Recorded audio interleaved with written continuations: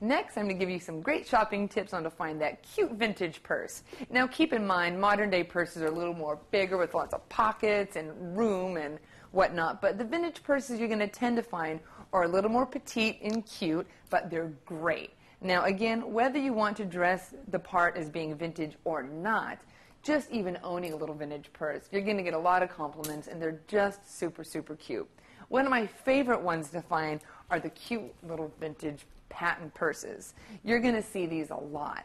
You're going to find some with the patent handles, with the chain handles, and again, in the vintage stores, they can sell for as little as $1 on up to $10, just depending on the size and the condition that they're in.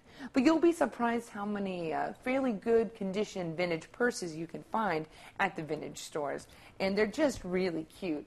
They'll have some little pockets and zippers in there to hold your items. Sometimes you might find the clutches, such as this really cute green one here. And, you know, it's just great to carry like so. And they just have some really finer details in those vintage purses with the little clasps on there and closures and whatnot. They're really cute. This one here was one of my favorite finds. It's definitely more of an evening purse if you're going to a wedding, a dance, cocktails.